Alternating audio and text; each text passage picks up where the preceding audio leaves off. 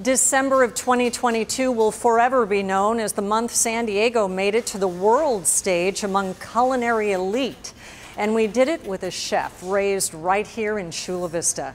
Only 142 restaurants in the world have been awarded 3 Michelin stars. And this week, with Chef William Bradley at the helm, San Diego's Addison restaurant became a world-class dining destination.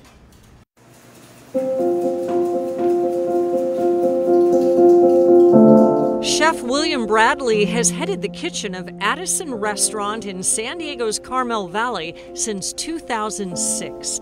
Every detail of his 9-course tasting menu, a well-orchestrated plan. It's more like the kaiseki style, where you taste things that are very subtle and light and feminine, have great acid, light textures, very clean. And as you move into the menu, it starts to get a little bit more bold within the flavors. With masterful control over technique, flavors, and textures, Bradley has done what no other Southern California chef and only 141 others in the world have ever done. On December 4th, Addison Restaurant was awarded 3 Michelin stars, the highest award in the culinary hemisphere. And Bradley achieved the pinnacle in record time, receiving 1, 2, and 3 stars in less than 4 years, a feat that required a precision-like shift to raise his already acclaimed cuisine to a level even more unique. In the three-star category, the best way to describe it is cuisine that you've never seen anywhere else. You have to have food that's really yours. It's a sense of place, it's a signature. It's like a Monet. Depending when Monet was making that impression, you always knew it was a Monet. The purity of Bradley's cuisine shows a reverence to the ingredients of our region and our seasons, being described as California gastronomy. People travel from around the world just to come here to have your cuisine. It has to have a signature.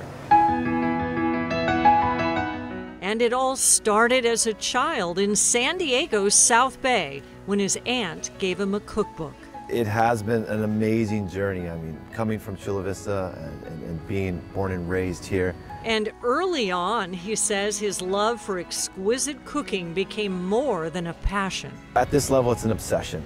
It's a very healthy obsession that has a lot of balances.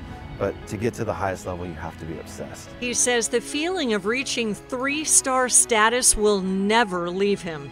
He's so happy for his team, who shares the honor and helped put San Diego on the map. To get to this level, you have to dream and dream big and surround yourself with people that are dreaming of the same dream. You know, when I first started, I looked to chefs like Alain Ducasse and Pierre Garnier and some of these 3-star Michelin chefs in Europe that were so legendary.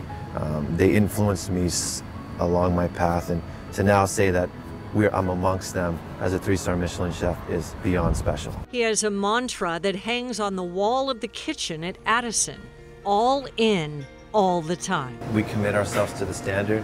If we're all in all the time, we can achieve our goals as a team, as the Navy SEALs do, as a unit. So it's a San Diego thing.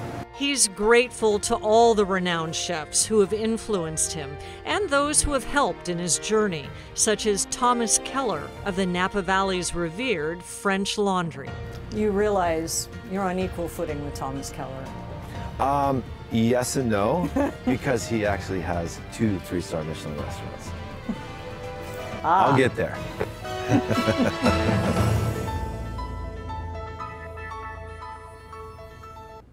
I asked William Bradley, who has numerous other global awards as a master chef, why he stayed in San Diego.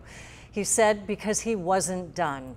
He wanted Addison, and by extension San Diego, to be known throughout the world as a destination for the finest cuisine in the world.